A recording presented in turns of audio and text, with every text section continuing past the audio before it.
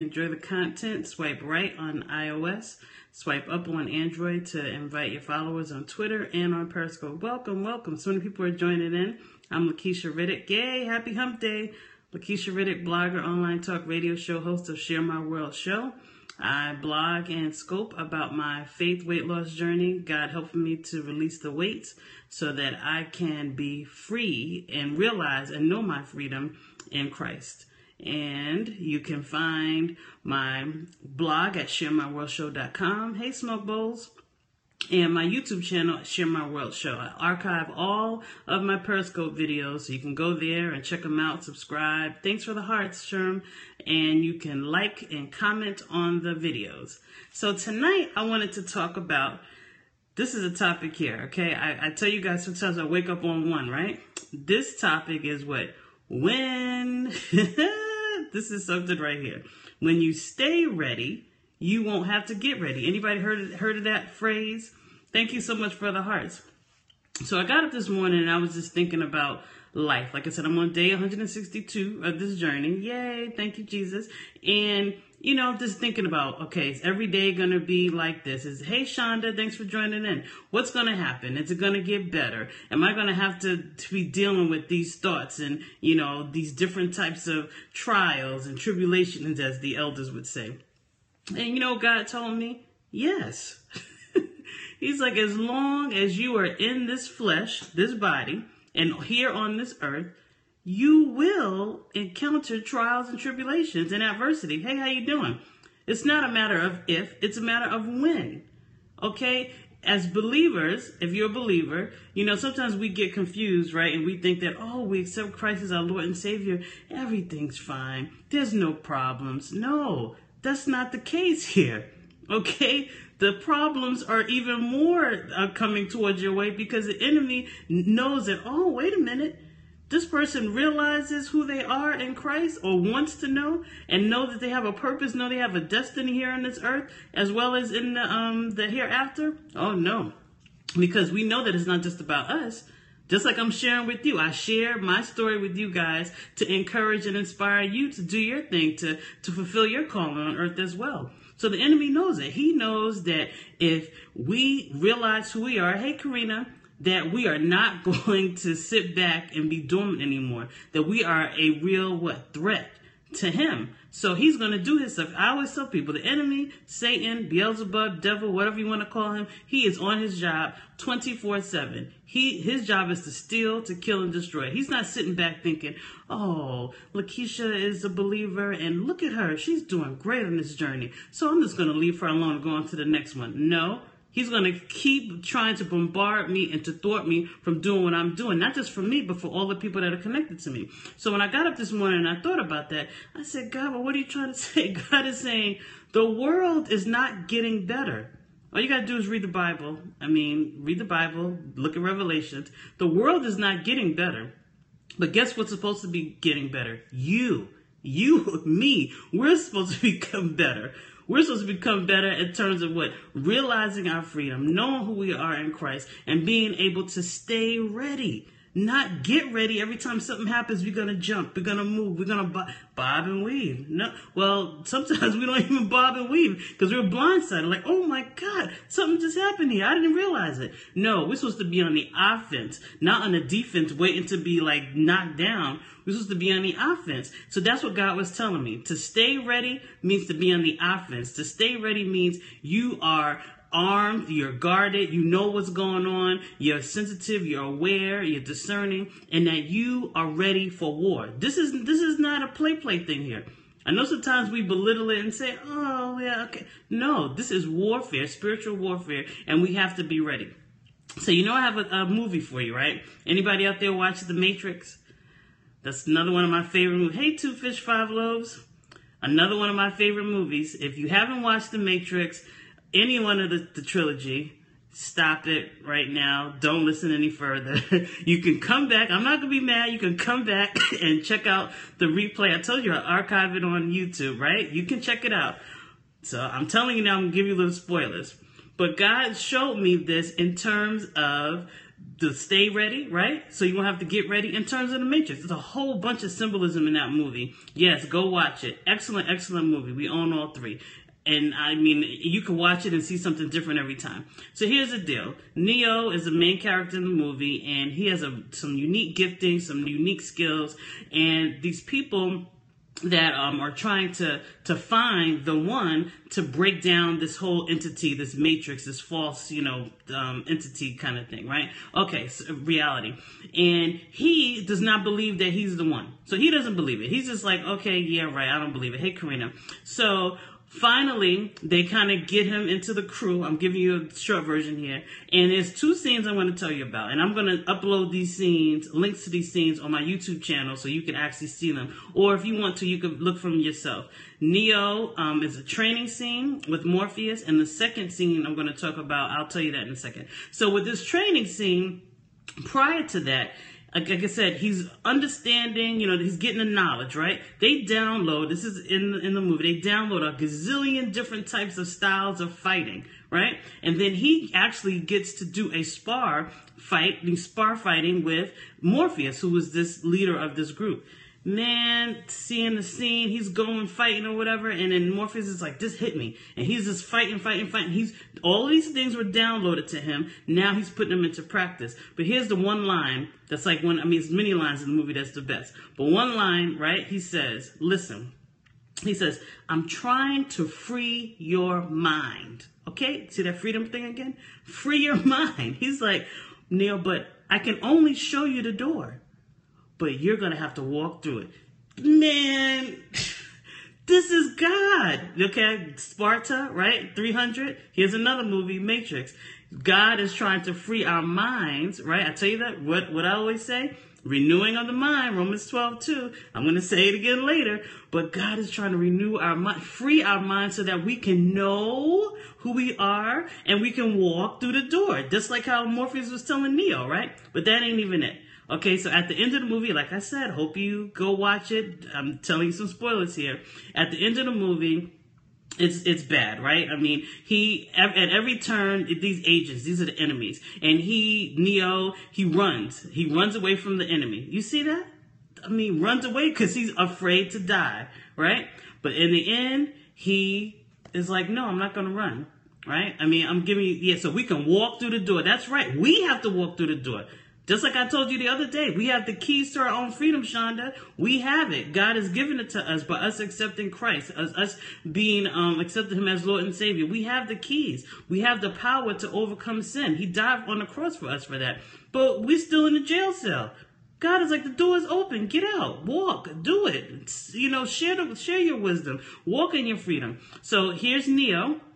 He's realizing, like, wait a minute. Okay, he's standing up. These agents, which are the enemy, start shooting at him. And man, he just puts his hand up. He says, no. Power. He knows in his mind and he believes, I could say no. He says no, puts his hand up, the bullets fall, and he's just like, oh, shoot. Yes, babe. Put that hand up. He put his hands, come on, you put your hands up, bullets are flying. He puts his hand up.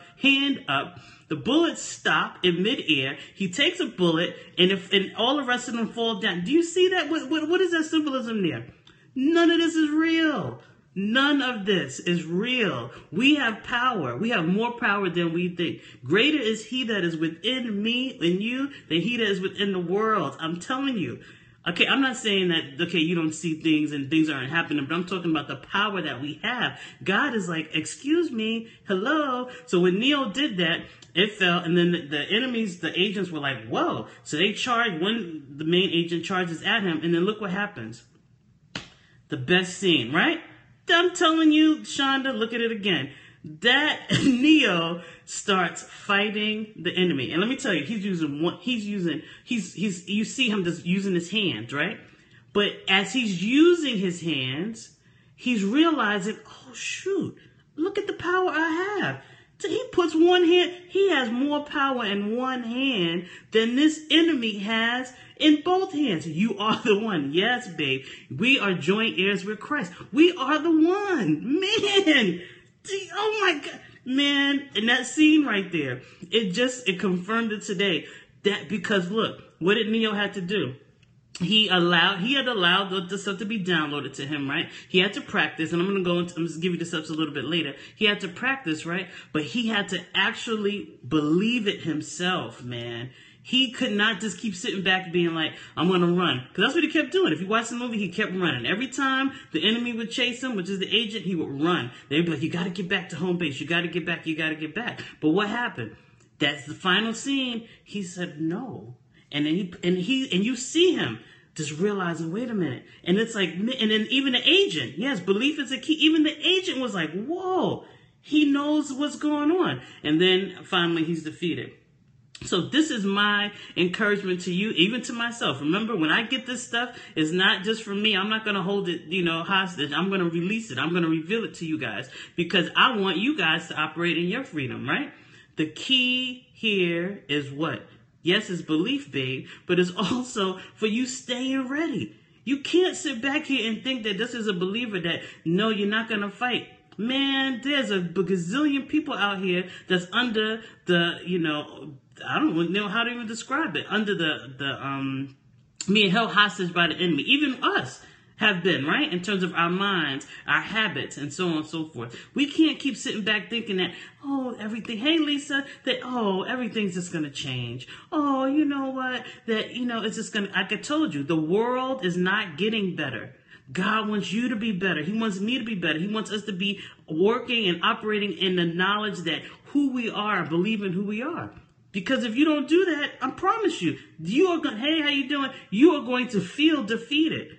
And that's not freedom. That's not freedom to walk around defeated. It's not freedom to walk around in fear and shame and guilt and rejection and low self-esteem. And those are things that I was suffering with. But when I got that word today, stay ready. Meaning like be on the offense. So every day, even with this weight loss thing that I'm dealing with, right? In terms of me losing the actual physical pounds and the things that have to go with it. Okay, I know, yes, okay, guys, you can, turn your ears. I have a cycle every month, right? Okay, Lord, help me to know how to respond to these sweet and salty cravings. Give me some alternatives. And he is giving me some things, right? Okay, at night, I know my previous habits were get on that couch, veg out, watching TV, eating all kind of stuff. Hey, stay ready. What does stay ready mean? I know I'm going to get on the couch, right? But hey, let me get some alternatives. Maybe some fruit. Maybe some other things that are healthier, that are in line with what I want. Or number two, what if I'm not even hungry? Don't eat. How about that? I don't have to do it just because I'm on the couch. But you see what I'm saying in terms of staying ready. So here's some scriptures to help you stay ready and things to do. Number one, what's my number one thing? Somebody going to tell me? Renew your mind daily. Romans 12:2, renew your mind daily. And I know you're just like, what does that mean? How does it renew your mind daily? Means that you are choosing to focus on God and believe, you know what? Hey, babe, thanks for joining back in. That I am, and that's what I'm saying. So believe it, okay, that you are born with a purpose. Psalms 139, that's one of my favorite Psalms. I used some of those in my declaration. Psalms 139, 13 to the 16th verse. For you formed my inward parts. You wove me in my mother's womb. I will give thanks to you, for I am fearfully and wonderfully made. Wonderful are your works, and my soul knows it very well. My frame was not hidden from you when I was made in secret and skillfully wrought in the depths of the earth. Your eyes have seen my unformed substance, and in your book were all written the days that were ordained for me, when as yet there was not one of them. So if you didn't know before today that you have a purpose, that you are unique, that you are fearfully and wonderfully made, I hope you know it right now and go to it yourself. Psalms 139. Read the whole scripture there. Just like Neo, he didn't know, but some people don't know. It's okay. You don't have to know. I'm telling you now. I'm the one, right? If you're connected to me, you're listening to me on the replay, you're listening to me live, I'm telling you now, you have a unique calling on this earth, and guess what? You were born to do something that nobody else has ever done before. That's what you would do. I don't know what it is, but you were born to do it. So because of that, you have influence. Yes, everything is already in you. Number three, believe you are free. Neo, he didn't believe it. He was just like, yeah, okay, I don't know. We are free. What does John 8:36 say? Who the Son sets free is free indeed. Done. Calvary. He died on the cross. He rose again for us. We have power over sin. We are no longer slaves to sin, meaning that we have no power, that we just have to let the world and everything else just, shake us, right? And the other thing, right? That scripture, Romans 12:2, you talk about being renewed by the transforming of our minds or whatever, but also it says, do not be conformed to the world. So don't worry about what's happening in the world. Okay, I'm not saying be in a cave, okay? But in terms of seeing like, oh man, this is happening. No, we have the power to change our response to it. We have the power to change our environment and our circle and how other people respond to it. Okay, the next thing, get your weapons of warfare. Man, let me tell you something. Neo, he had all of those fights downloaded to him, right? But it was nothing if he didn't practice them. I'm going to get to that in later. So that's Ephesians 6:13-17. That's the full armor of Christ, right? So what is it? The girded your loins with truth, right? Breastplate of righteousness. Put your feet, shod your feet with the preparation of the gospel of peace, right? I mean, these are the things that God is telling us to do. Again, we're sitting back thinking that, oh, it's good. No, you have to do something. If I'm stuttering, right? Because I'm so excited. If Neo had sat there and kept running from the enemy, never ever realizing it was already there. Nothing changed about him. Nothing changed in the sense that he was the same person. I guess he had information downloaded to him about the fights, but guess what? He was still the same person, just like you're the same person, just like I'm the same person. Now I'm just being freed. My mind is being freed. My body, my spirit is being freed to walk in it. Thank you for the hearts. Meditate on the word daily. We can't get away from that. That's part of the weapons. That's part of the arsenal. That's part of being able to use it, right? And that's what Joshua, the 1st chapter and the 8th verse. And what does that say? And you probably know it, right? What does it say? It says, this book of the law shall not depart from your mouth. You shall meditate on it day and night, so that you may be careful to do according to all that is written in it. For then you will make your way prosperous, and then you will have success. But here's the deal. You don't have to struggle like everybody did in the Old Testament. We don't have to struggle to be like, oh man, to trying to keep the law, because our relationship with Christ and the Holy Spirit that he's left here with us will help us to be able to fulfill the law. You see, it's not a struggle, a stronghold, because we can't do right. Sorry, that's not in this flesh body for us to do right. But our relationship with Christ, that helps us to do right. And then the last thing, man, you got to practice.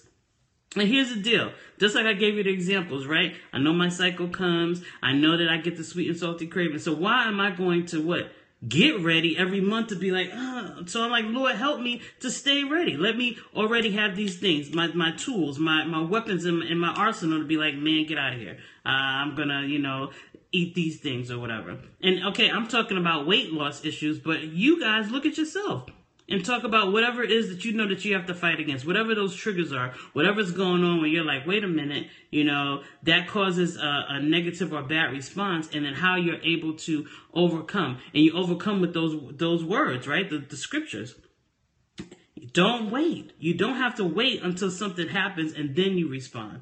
So those are the things that I wanted to share with you tonight. Again, stay ready. You renew your mind daily. You believe that you're born with a purpose, okay? You believe you're free.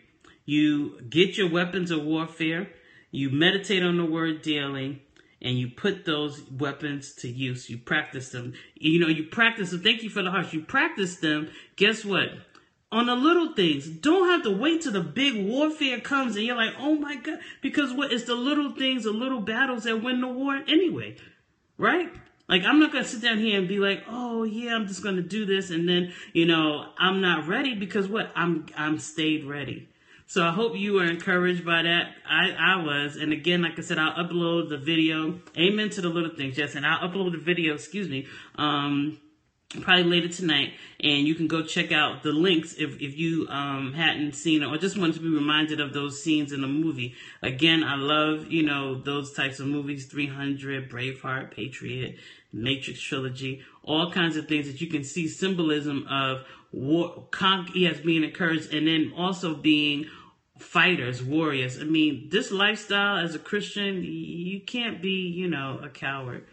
Sorry, it don't work. You gotta fight. You have to fight. Yes, the battle is the Lord's, but you have to actually, use the weapons that he's giving you to fight against the enemy. He's already won. We're already victorious, but you got to do the work. So I hope you're blessed. I hope you do continue to follow me on all social media, Share My World Show, my blog, sharemyworldshow.com. Go check it out. Check out and comment, subscribe, the YouTube channel as well. So thank you so much for sharing my world. Hope I got my email. See you on. Where did you send the email, Shonda? To sharemyworldshow@gmail.com. Just let me know before I get off of here. sharemyworldshow@gmail.com. If you did, I'll check it because I didn't see any notifications about it. But oh, okay, contact on the website. Okay, all right, I'll check it and see the contact form. Okay, I'll check it and see, Shonda. If not, I'll tweet you and give you another, maybe direct message you and give you another email. All right, but thank you so much for sharing my world. Now go and share your world with others. Be blessed.